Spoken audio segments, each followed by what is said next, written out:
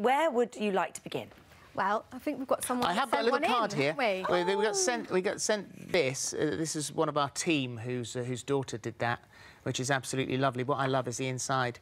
It says, "Dear Queen, happy birthday, lots of love, and eat lots of cake." And that's from I'm Freya. sure she will. Freya, who's 4 years old, bless her. Very cute, isn't it? So we're starting off today with some wall art, and this is quite out there, bold idea, and it's a great way of sort of paying homage to our Queen in your home all year round rather than just today. Yeah. So how do you first make off, that, then? all you need is basically to get a frame with a backboard. Now you remove the glass and the paper, everything like that, and you basically are just going to layer the flag, the material, over the top. But we're going to start with the Queen's head first.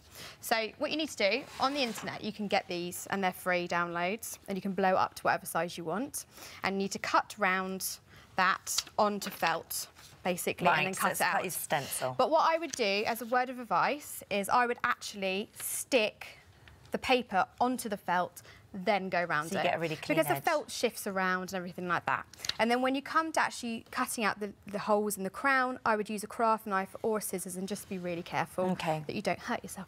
So you put that to one side, and then you take, this is actually a pillowcase that I've got. Oh, right. Yeah, and you can get a normal flag, but you have to make sure that when you're actually putting it on your board, you get the nice centre part of the flag. Yes. Like that. So basically, what we're going to do is I've laid it down and I've folded the edges over, like so, and then you just get your staple gun or a bit of glue, and you press down like that, and that's it goes in. It's quite violent. So satisfying. And like this. So then it should be really tight, and you can obviously re-stick it if you're not happy. Yeah, make sure it's on So you the place netting. that down like this, you take the Queen's silhouette.